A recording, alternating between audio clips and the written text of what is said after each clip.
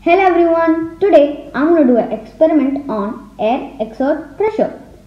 So we need some materials and the materials are a drinking glass,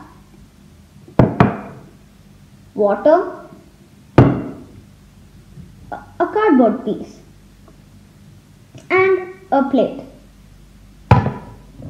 So let's start.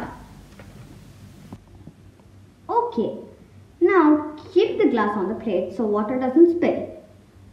After that, pour the water.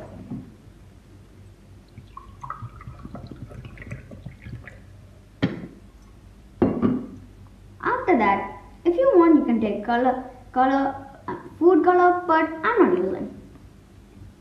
After that, take the cardboard piece and keep it on the glass.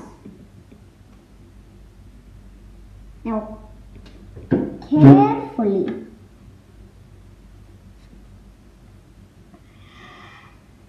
this may not work, so be careful. Now carefully and slowly push it hard. After carefully, voila!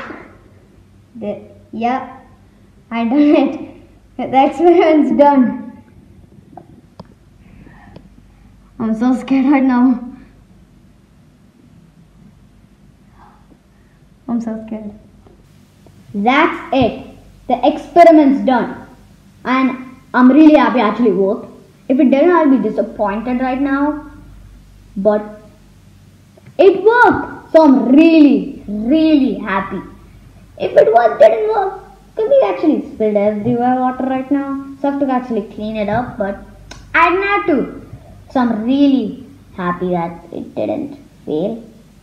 So we saw that the index card can hold the water in the glass.